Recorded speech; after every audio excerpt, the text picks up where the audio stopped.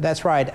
Espy slammed Hyde-Smith over that controversial new video. She accused him of lying about his lobbying business. Senator Cindy Hyde-Smith once again under fire for a controversial comment. A Louisiana blogger posted the video online. He claims Hyde-Smith talked about voter suppression as she spoke to a group of MSU students in Starkville November 3rd. According to the video posted by the blogger, Hyde-Smith said there's a lot of liberal folks in those other schools who that maybe we don't want to vote. Maybe we want to make it just a little more difficult. The Hyde-Smith campaign said obviously Senator Hyde-Smith was making a joke, and clearly the video was selectively edited.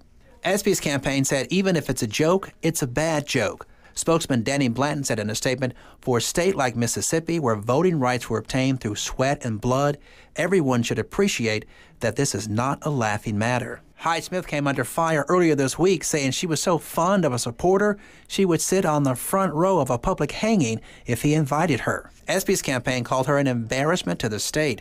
Hyde-Smith's camp wanted to put the focus back on Espy, saying the liberal media wants to talk about anything other than Mike Espy's record of corruption and taking $750,000 and lying about it from an African dictator now charged with war crimes, including murder, rape, and torture. Espy's campaign responded, he worked on agricultural issues for international clients. Over the course of that work, he realized one of those clients didn't pass the smell test, so he terminated the contract and then reported what he knew to the U.S. government.